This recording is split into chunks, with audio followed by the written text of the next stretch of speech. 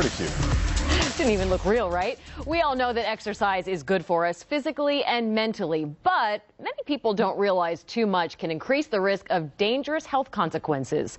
In today's HealthCast, a warning about exercise overload.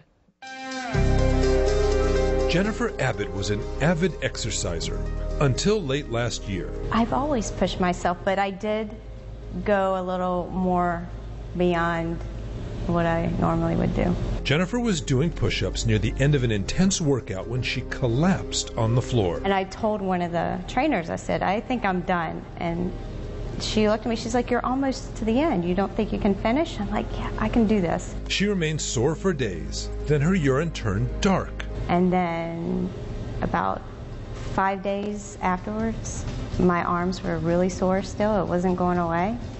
And they started to swell.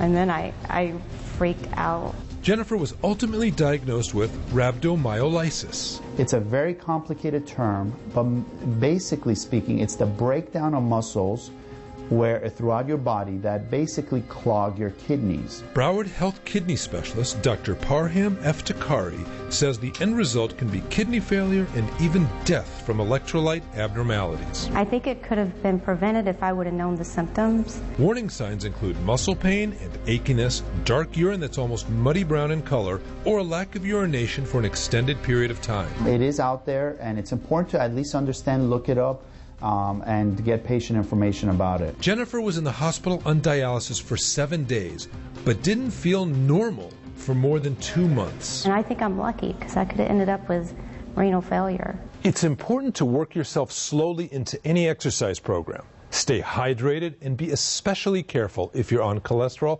or diabetes medications. These can increase the risk of rhabdo. With your second opinion, I'm Dr. Ari Soffer.